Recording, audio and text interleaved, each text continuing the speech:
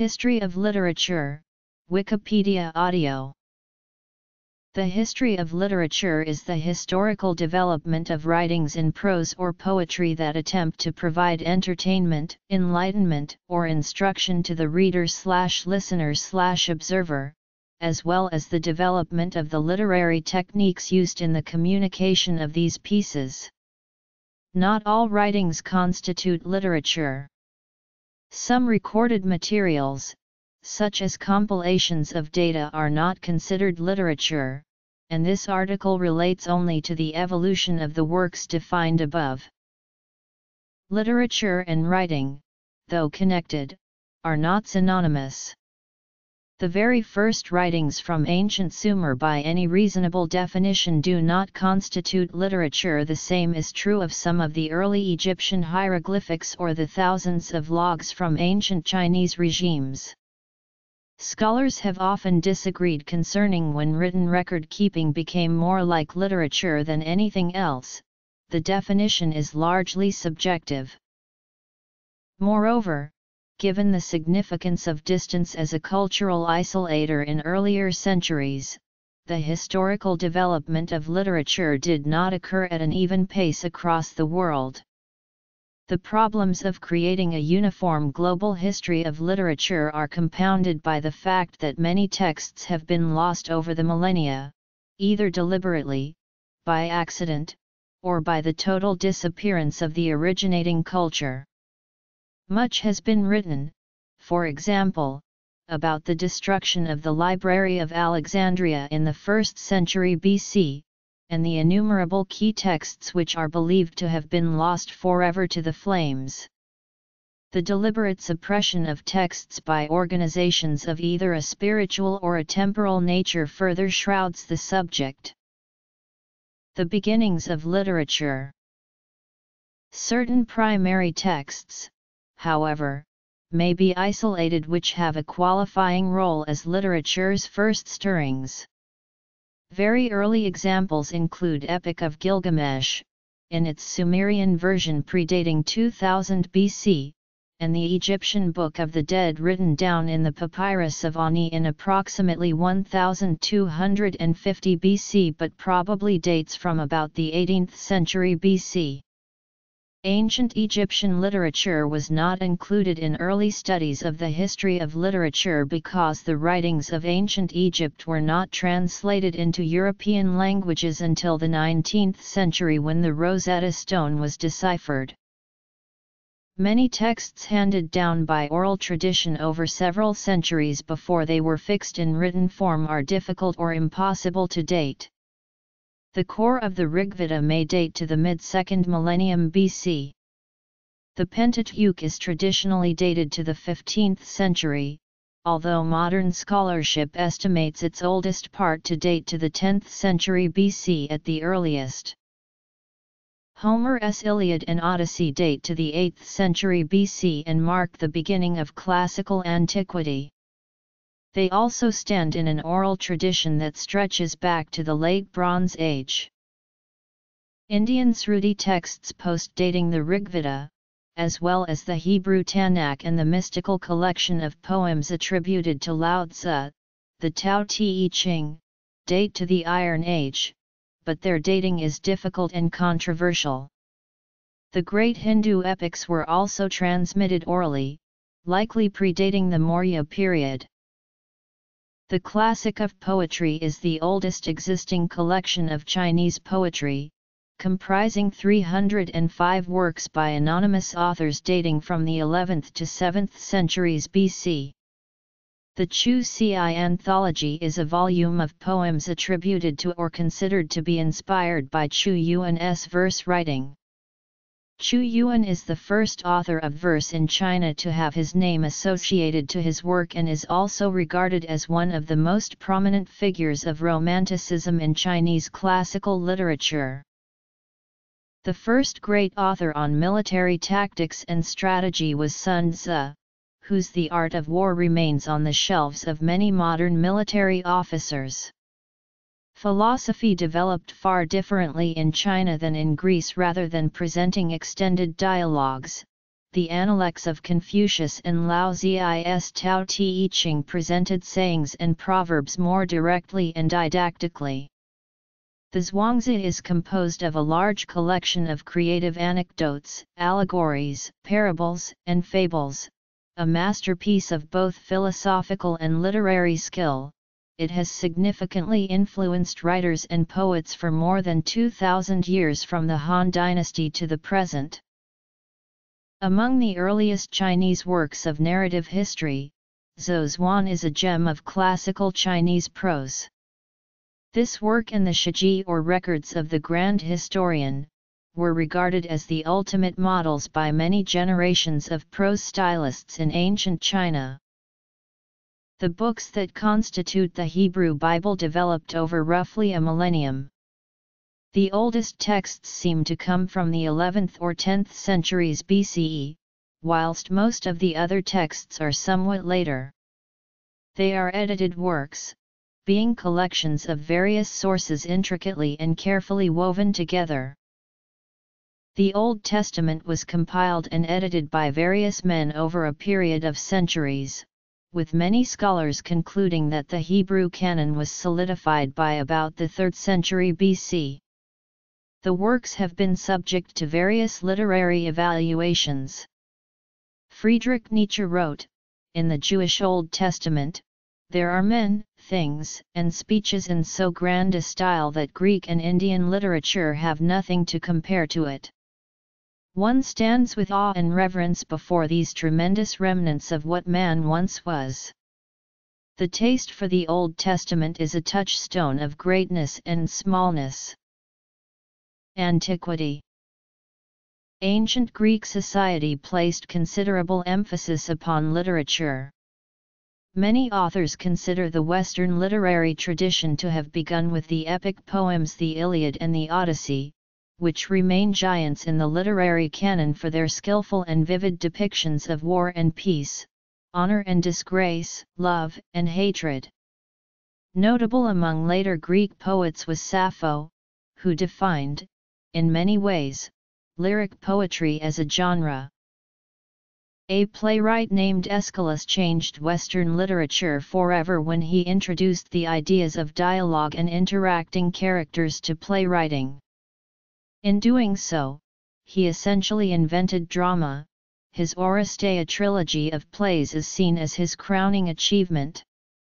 Other refiners of playwriting were Sophocles and Euripides. Sophocles is credited with skillfully developing irony as a literary technique, most famously in his play Oedipus Rex. Euripides, conversely, used plays to challenge societal norms and mores, a hallmark of much of Western literature for the next 2,300 years and beyond, and his works such as Medea, the Bacchae, and the Trojan Women are still notable for their ability to challenge our perceptions of propriety, gender, and war. Aristophanes, a comic playwright, defines and shapes the idea of comedy almost as Aeschylus had shaped tragedy as an art form. Aristophanes' most famous plays include the Lysistrata and the Frogs.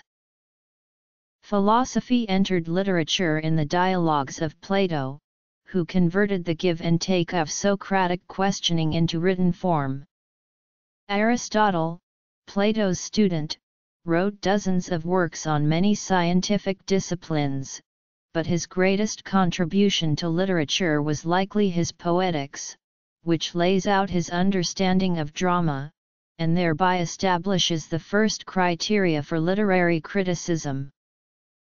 The New Testament is an unusual collection of texts. John's Book of Revelation, though not the first of its kind, essentially defines apocalypse as a literary genre.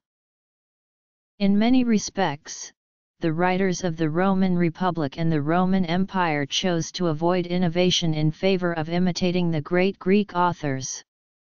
Virgil's Aeneid, in many ways, emulated Homer's Iliad. Plautus, a comic playwright, followed in the footsteps of Aristophanes. Tacitus' Annals and Germania follow essentially the same historical approaches that Thucydides devised, Ovid and his Metamorphoses explore the same Greek myths again in new ways. It can be argued, and has been, that the Roman authors, far from being mindless copycats, improved on the genres already established by their Greek predecessors. For example, Ovid's Metamorphoses creates a form which is a clear predecessor of the stream of consciousness genre. What is undeniable is that the Romans, in comparison with the Greeks, innovate relatively few literary styles of their own. Satire is one of the few Roman additions to literature. Horace was the first to use satire extensively as a tool for argument, and Juvenal made it into a weapon. Augustine of Hippo and his The City of God do for religious literature essentially what Plato had done for philosophy, but Augustine's approach was far less conversational and more didactic. His Confessions is perhaps the first true autobiography, and it gave rise to the genre of confessional literature which is now more popular than ever. China. Hebrew literature. Knowledge traditions in India handed down philosophical gleanings and theological concepts through the two traditions of Shruti and Smriti, meaning that which is learned and that which is experienced. This included the Vedas. It is generally believed that the Puranas are the earliest philosophical writings in Indian history, although linguistic works on Sanskrit existed earlier than 1000 BC. Puranic works such as the Indian epics, Ramayana and Mahabharata, have influenced countless other works, including Balinese Kekak and other performances such as shadow puppetry, and many European works. Pali literature has an important position in the rise of Buddhism. Classical Sanskrit literature flowers in the Maurya and Gupta periods, roughly spanning the 2nd century BC to the 8th century AD. Classical antiquity. Greek literature. Latin literature. India. Middle Ages.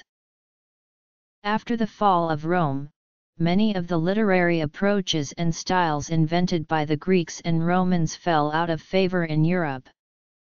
In the millennium or so that intervened between Rome's fall and the Florentine Renaissance, medieval literature focused more and more on faith and faith-related matters, in part because the works written by the Greeks had not been preserved in Europe, and therefore there were few models of classical literature to learn from and move beyond. What little there was became changed and distorted, with new forms beginning to develop from the distortions. Some of these distorted beginnings of new styles can be seen in the literature generally described as matter of Rome, matter of France and matter of Britain. Following Rome's fall, Islam's spread across Asia and Africa brought with it a desire to preserve and build upon the work of the Greeks, especially in literature. Although much had been lost to the ravages of time, many Greek works remained extant. They were preserved and copied carefully by Muslim scribes. In Europe, hagiographies, or lives of the saints, are frequent among early medieval texts.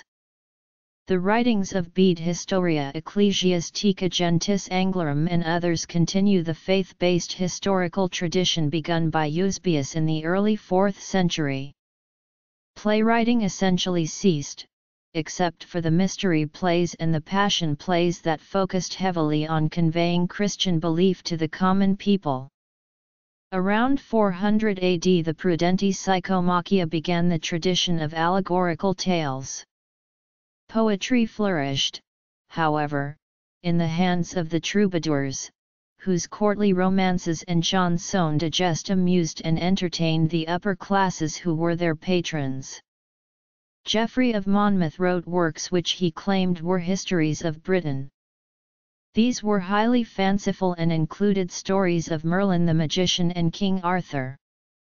Epic poetry continued to develop with the addition of the mythologies of Northern Europe, Beowulf and the Norse sagas have much in common with Homer and Virgil's approaches to war and honor, while poems such as Dante's Divine Comedy and Geoffrey Chaucer's The Canterbury Tales take much different stylistic directions. Europe. In November 1095, Pope Urban II preached the First Crusade at the Council of Clermont. The Crusades would affect everything in Europe and the Middle East for many years to come, and literature would, along with everything else, be transformed by the wars between these two cultures. For instance, the image of the knight would take on a different significance.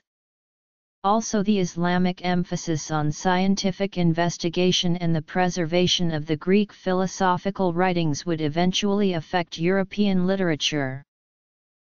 Between Augustine and the Bible, religious authors had numerous aspects of Christianity that needed further explication and interpretation. Thomas Aquinas, more than any other single person, was able to turn theology into a kind of science, in part because he was heavily influenced by Aristotle, whose works were returning to Europe in the 13th century. The most well-known fiction from the Islamic world was the Book of 1001 Nights, which was a compilation of many earlier folk tales told by the Persian queen Scheherazade. The epic took form in the 10th century and reached its final form by the 14th century. The number and type of tales have varied from one manuscript to another. All Arabian fantasy tales were often called Arabian Nights when translated into English, regardless of whether they appeared in the Book of 1001 Nights, in any version, and a number of tales are known in Europe as Arabian Nights despite existing in no Arabic manuscript. This epic has been influential in the West since it was translated in the 18th century, first by Antoine Galland. Many imitations were written, especially in France. Various characters from this epic have themselves become cultural icons in Western culture, such as Aladdin, Sinbad, and Ali Baba. However, no medieval Arabic source has been traced for Aladdin, which was incorporated into the Book of 1001 Nights by its French translator, Antoine Galland, who heard it from an Arab Syrian Christian storyteller from Aleppo. The popularity of the work may in part be due to greater popular knowledge of history and geography since it was written. This meant that the plausibility of great marvels had to be set at a greater distance of time and place. This is a process that continues, and finally culminates in fantasy fiction having little connection, if any, to actual times and places. A number of elements from Arabian mythology and Persian mythology are now common in modern fantasy, such as genies, Bahamuts, magic carpets, magic lamps, etc.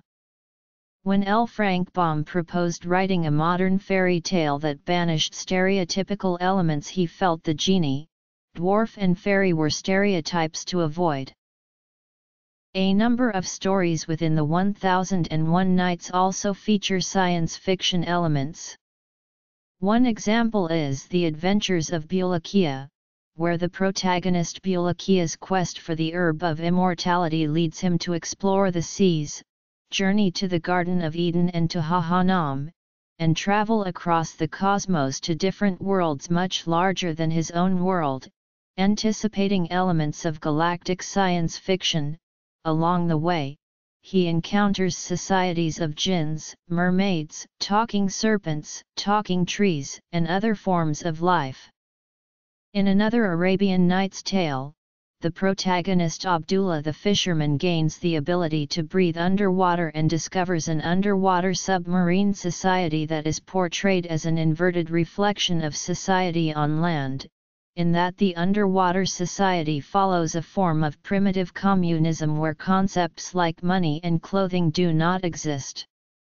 Other Arabian Nights tales deal with lost ancient technologies, advanced ancient civilizations that went astray, and catastrophes which overwhelmed them.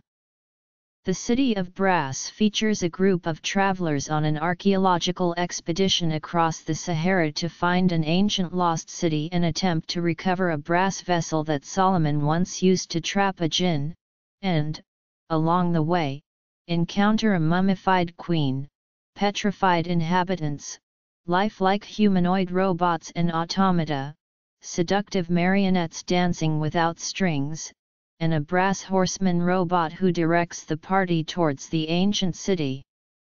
The Ebony Horse features a robot in the form of a flying mechanical horse controlled using keys that could fly into outer space and towards the sun, while the Third Calendar's Tale also features a robot in the form of an uncanny boatman. The City of Brass and the Ebony Horse can be considered early examples of proto-science fiction. Dante Alighieri's Divine Comedy, considered the greatest epic of Italian literature, derived many features of and episodes about the hereafter directly or indirectly from Arabic works on Islamic eschatology, the Hadith and the Kitab al-Miraj as Liber Scale Mohamedi, the Book of Muhammad's Ladder concerning Muhammad's ascension to heaven, and the spiritual writings of Ibn Arabi. The Moors also had a noticeable influence on the works of George Peele and William Shakespeare. Some of their works featured Moorish characters, such as Peele's The Battle of Alcazar and Shakespeare's The Merchant of Venice, Titus Andronicus, and Othello, which featured a Moorish Othello as its title character. These works are said to have been inspired by several Moorish delegations from Morocco to Elizabethan England at the beginning of the 17th century. Ibn Tufayl and Ibn al-Nafi were pioneers of the philosophical novel. Ibn Tufayl wrote the first fictional Arabic novel Hayy Ibn Yaqdan as a response to al-Ghazali's The Incoherence of the Philosophers, and then Ibn al-Nafi also wrote a novel Theologus Autodidactus as a response to Ibn Tufayl's Philosophus Autodidactus. Both of these narratives had protagonists who were autodidactic feral children living in seclusion on a desert island, both being the earliest examples of a desert island story. However, while Hayy lives alone with animals on the desert island for the rest of the story in Philosophus Autodidactus, the story of Camel extends beyond the desert island setting in Theologus Autodidactus, developing into the earliest known coming-of-age plot and eventually becoming the first example of a science fiction novel. Islamic world. Theologus Autodidactus deals with various science fiction elements such as spontaneous generation, futurology, the end of the world and doomsday, resurrection, and the afterlife. Rather than giving supernatural or mythological explanations for these events, Ibn al-Nafi attempted to explain these plot elements using the scientific knowledge of biology, astronomy, cosmology, and geology known in his time.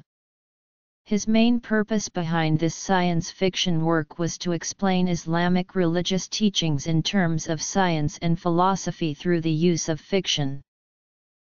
A Latin translation of Ibn Tufayl's work, Philosophus Autodidactus, first appeared in 1671, prepared by Edward Pocock the Younger, followed by an English translation by Simon Ockley in 1708, as well as German and Dutch translations.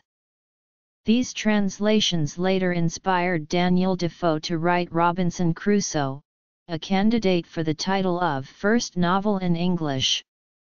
Philosophus Autodidactus also inspired Robert Boyle to write his own philosophical novel set on an island, The Aspiring Naturalist. The story also anticipated Rousseau's Émile, or, On Education in some ways, and is also similar to Mowgli's story in Rudyard Kipling's The Jungle Book as well as Tarzan's story, in that a baby is abandoned but taken care of and fed by a mother wolf.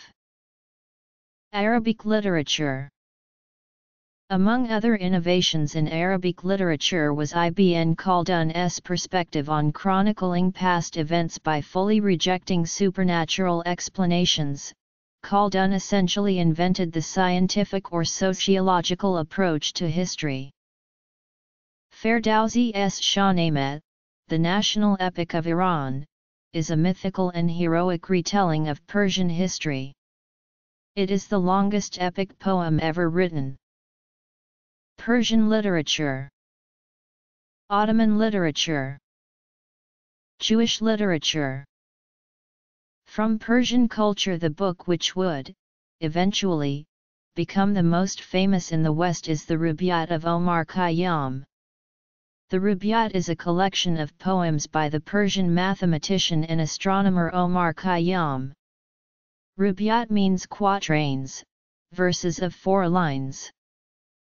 Amir Arsalan was also a popular mythical Persian story, which has influenced some modern works of fantasy fiction, such as the heroic legend of Arslan.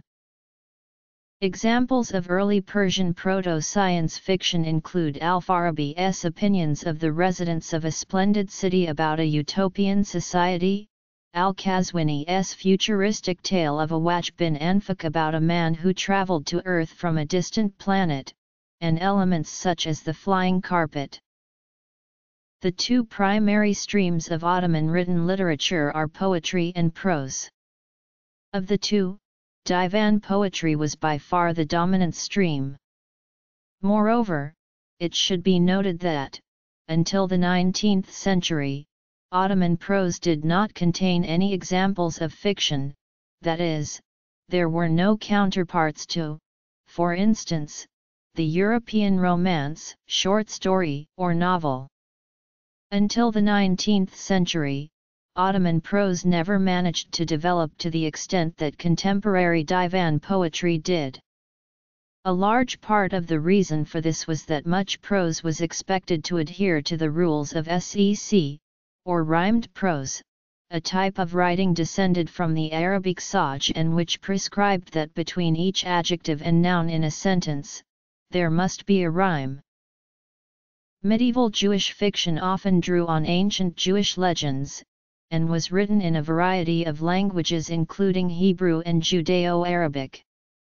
Liturgical Jewish poetry in Hebrew flourished in Palestine in the 7th and 8th centuries with the writings of Yasseh ben Yasseh, Yanai, and Eliezer Kalir. Later Jewish poets in Spain, Provençal, and Italy wrote both religious and secular poems in Hebrew. Particularly prominent poets were the Spanish Jewish poets Solomon ibn Gabaral and Yehuda Halevi. In addition to poetry and fiction, medieval Jewish literature also includes philosophical literature, mystical literature, ethical literature, legal literature, and commentaries on the Bible. Early medieval literature in India sees the flowering of Sanskrit drama, classical Sanskrit poetry and the compilation of the Puranas. Sanskrit declines in the early 2nd millennium. Late works such as the Kathasarit dating to the 11th century, to the benefit of literature composed in Middle Indic vernaculars such as Old Bengali, Old Hindi. Lyric poetry advanced far more in China than in Europe prior to 1000, as multiple new forms developed in the Han, Tang, and Song dynasties. Perhaps the greatest poets of this era in Chinese literature were Li Bai and Du Fu. Printing began in Tang Dynasty China. A copy of the Diamond Sutra, a key Buddhist text, found sealed in a cave in China in the early 20th century, is the oldest known dated printed book, with a printed date of 868. The method used was block printing. The scientist, statesman, and general Shen Kuo was the author of the Dream Pool Essays, a large book of scientific literature that included the oldest description of the magnetized compass. During the Song dynasty, there was also the enormous historical work of the Zizi Tongjian, compiled into 294 volumes of 3 million written Chinese characters by the year 1084 AD. The true vernacular novel was developed in China during the Ming Dynasty. Some authors feel that China originated the novel form with the Romance of the Three Kingdoms by Luo Guanzhong, although others feel that this epic is distinct from the novel in key ways. Fictional novels published during the Ming period include The Water Margin and The Journey to the West, which represent two of the four great classical novels of Chinese literature. Classical Japanese literature generally refers to literature produced during the Heian period, what some would consider a golden era of art and literature. The Tale of Genji by Murasaki Shikibu is considered the preeminent masterpiece of Heian fiction and an early example of a work of fiction in the form of a novel.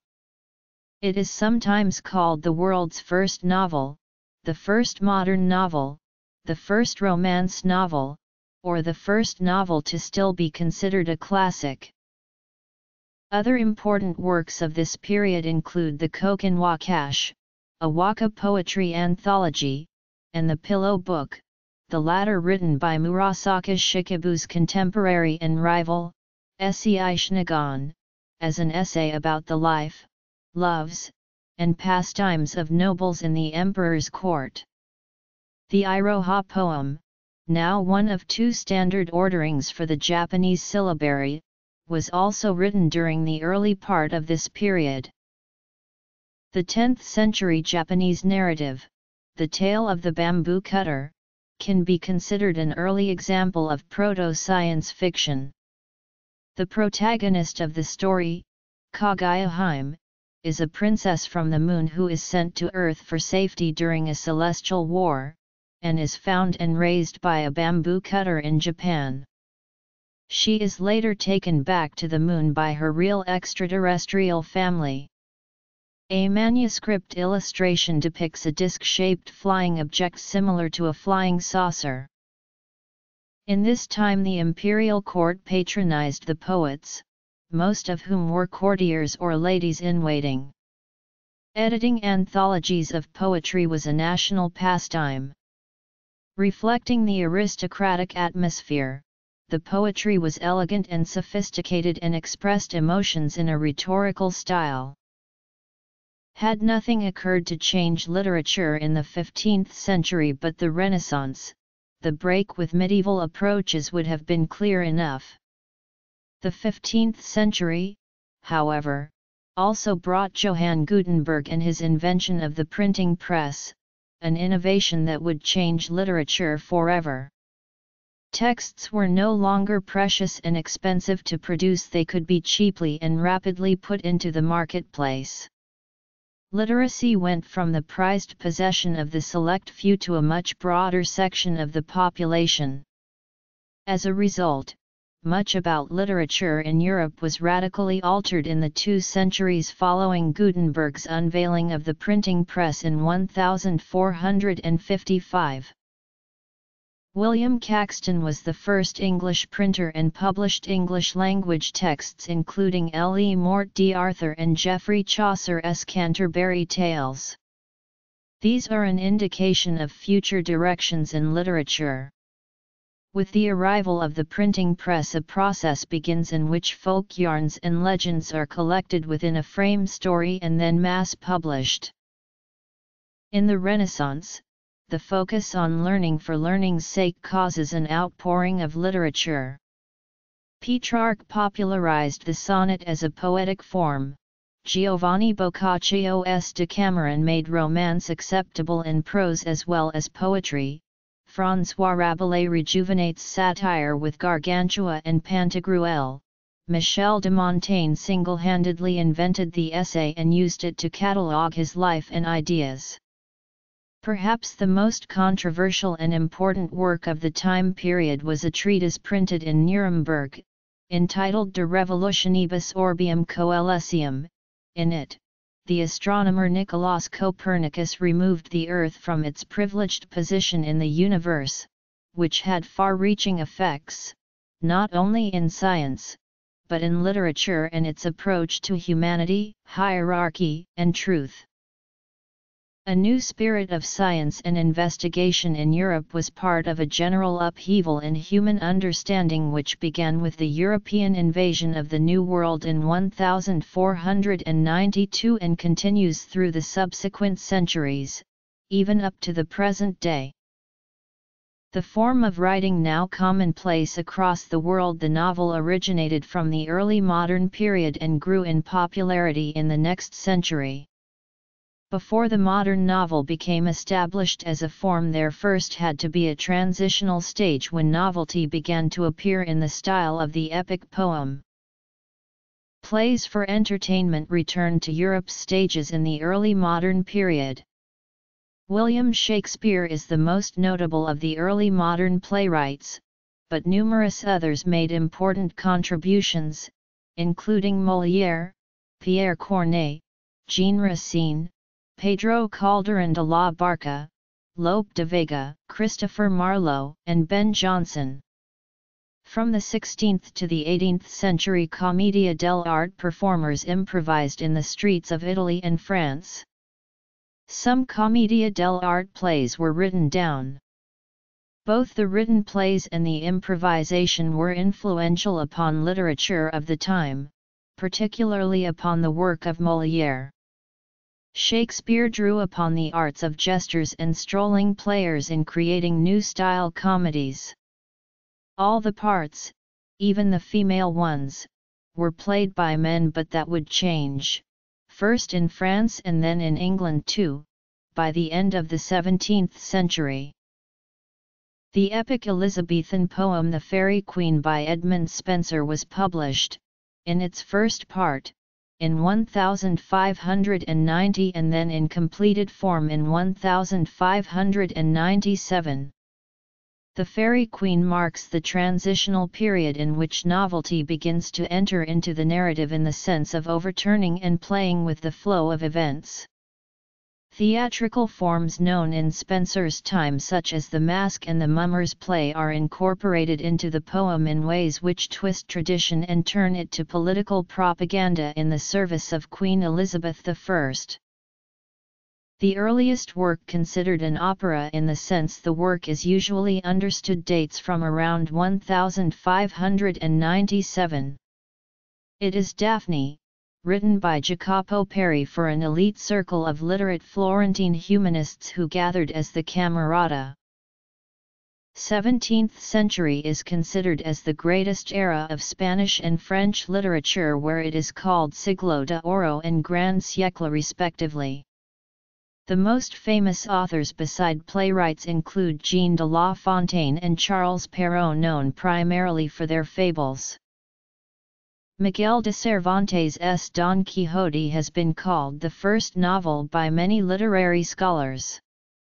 It was published in two parts. The first part was published in 1605 and the second in 1615. It might be viewed as a parody of Le Morte d'Arthur, in which case the novel form would be the direct result of poking fun at a collection of heroic folk legends. This is fully in keeping with the spirit of the Age of Enlightenment, which began from about this time and delighted in giving a satirical twist to the stories and ideas of the past.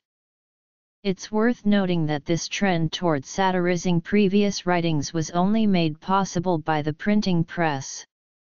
Without the invention of mass-produced copies of a book, it would not be possible to assume the reader will have seen the earlier work and will thus understand the references within the text. The new style in English poetry during the 17th century was that of the metaphysical movement. The metaphysical poets were John Donne, George Herbert, Andrew Marvell, and others. Metaphysical poetry is characterized by a spirit of intellectual investigation of the spiritual, rather than the mystical reverence of many earlier English poems.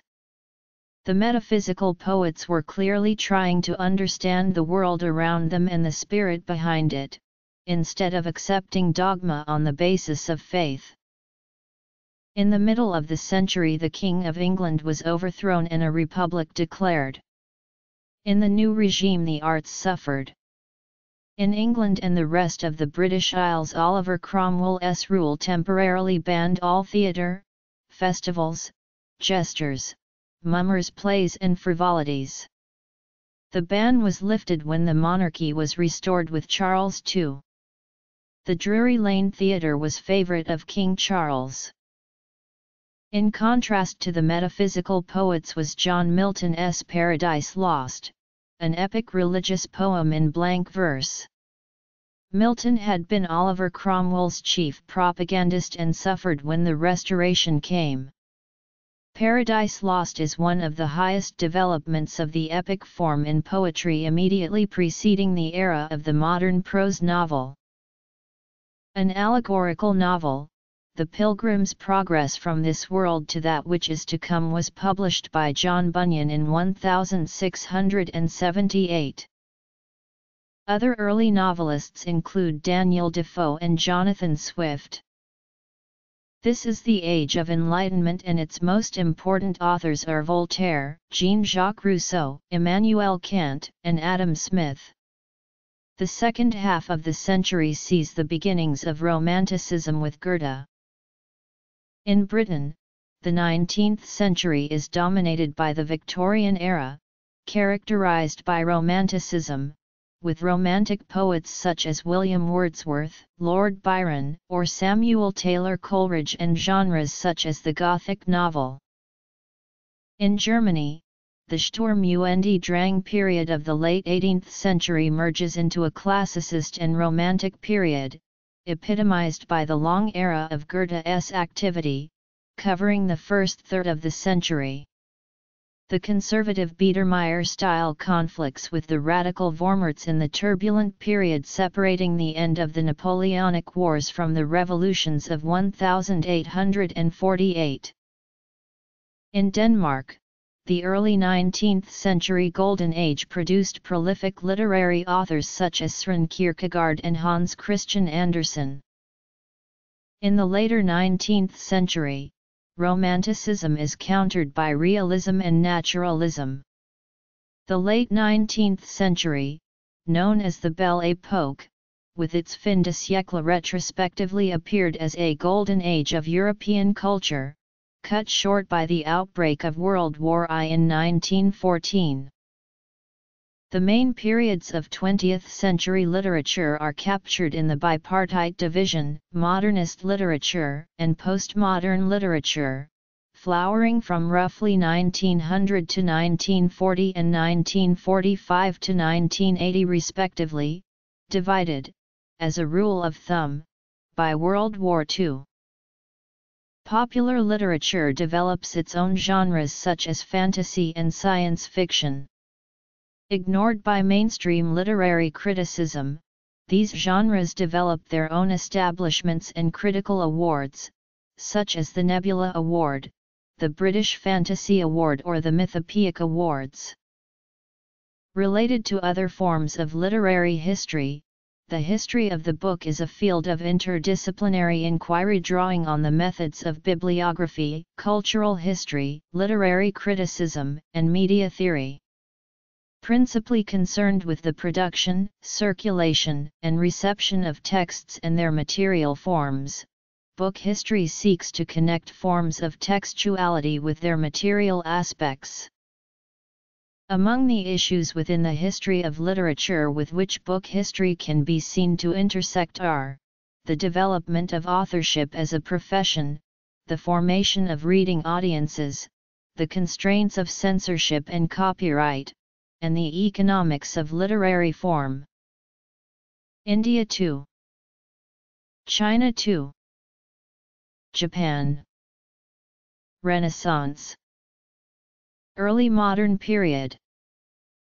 Modern Period. 18th Century. 19th Century. 20th Century. History of the book.